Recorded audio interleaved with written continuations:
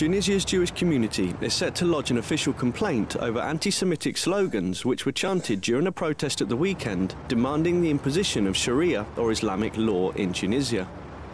Similar incidents took place in January during a visit by Hamas's leader Ismail Haniyeh and again in February during the visit of an Egyptian cleric. The chants and slogans were heard as about 8,000 hardline Islamists staged a demonstration in central Tunis to press their demands for strict Sharia rules.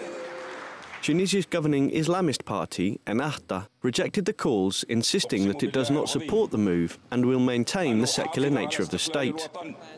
This stance has increasingly polarised the country, and the announcement was simultaneously criticised by the hardline Islamists and welcomed by secular parties.